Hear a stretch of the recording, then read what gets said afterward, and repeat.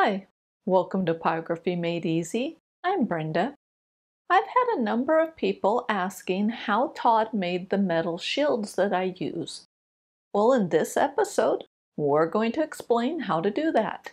We're going to go out to the shop and Todd's going to show us, but because it's kind of a noisy process, I'm just going to do voiceover for everything that he is doing. Well, let's go out to the shop. Todd uses plain aluminum sheet metal that is 0.019 inches thick. This is a thin, very flexible metal that is easy to work with. On October 6, 2022, you could find it on Home Depot's website for under $14. You can also find it on Amazon, and some of the listings state the thickness as 0.02 inches. I will put a link to both sites in the description below. For most of the shield designs, I used my airbrush and crafting stencils I've acquired over the years. I arranged them on the metal sheet and traced around them with a permanent marker. You can also make your own custom designs. I'm using one of my craft stencils to draw a design on cardstock. I'm using cardstock because it is a thicker paper. This makes it more rigid and easier to trace around. But you can also use a lightweight paper, like standard copier paper. I started a new design because all of the metal shields Todd had made me featured curves.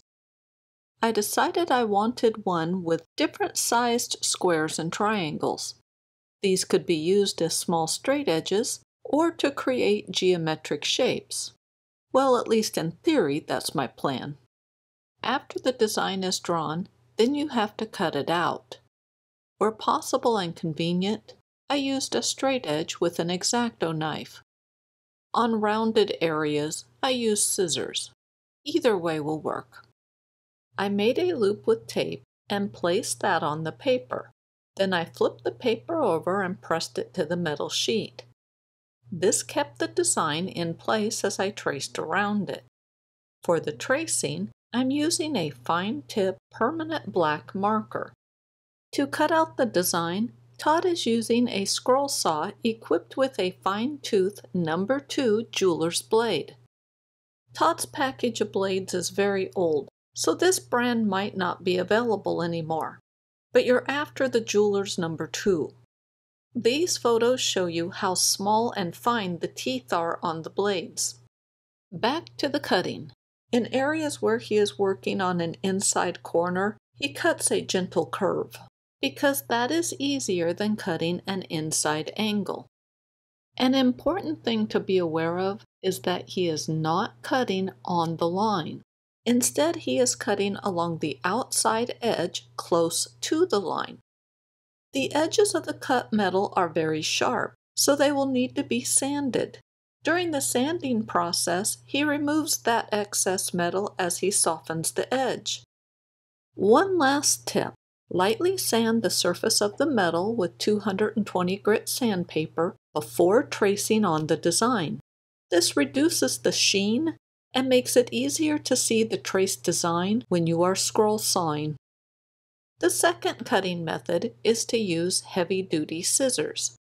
You can use regular scissors that you would use on paper, but it will dull the blades, so I recommend using heavy-duty scissors. Be careful when you are cutting because the edges of the metal are sharp. Here's the metal shield. You can see the excess metal along the edges, and one of the triangles got bent. The first thing Todd does is gently hammer down the bent triangle so that the shield lies flat. Afterwards, he used metal files along the edges of the shield to remove the excess metal. This will also soften the edge so that the shield can be handled without worrying about it cutting your flesh. Now keep in mind that the triangular points will still be sharp, so use caution around them. I want to mention that the design for this shield will be available for free on my website if you're interested in it. I will have a link to the website blog in the description below. You will need to file the back side of the shield to remove any burrs that form along the edge. Here's the progress he has made on the shield. On the straight edges, Todd likes to use a long file, but keep in mind that's just his personal preference. There isn't a set way you have to do this. When working on outside curves, you can still use a flat file. For the inside curves, it is much easier to use round files. When possible, Todd matches the size of the file with the size of the curve. The last thing Todd does is sand over the front and back surfaces of the shield using 220 grit sandpaper. This removes any scuff marks and any small burrs that may be present. Here is how the shield looked after Todd was done filing and sanding it. The files used are inexpensive fine grit metal smoothing files. You can find sets of them at Harbor Freight. Home improvement stores like Home Depot carry sets. There are numerous sets online, including this set that comes with a case found on Amazon. I'll have links to the products in the description below. I like to hang my shields on the wall, so Todd drills a hole 1 to 2 inches from the edge. Then he sands over the hole to remove any burrs. All of the sanding produces a layer of silvery dust on the shield. To remove the dust, just wash with soap and water. Then let it either air dry or dry it with a towel. Once dry, it is ready to use. I'm using the Pro Stormer heat gun to darken the wood. This machine is similar to using a torch, but without a flame. I did a product review on the machine. If you haven't seen it, I'll put a link to that video in the description below.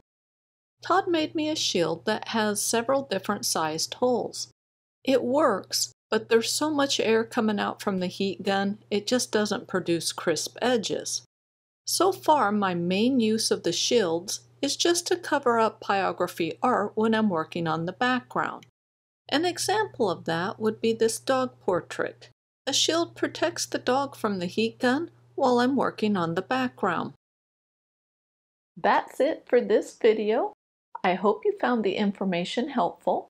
On my website, Pyrography Made Easy, I have the written version of this tutorial.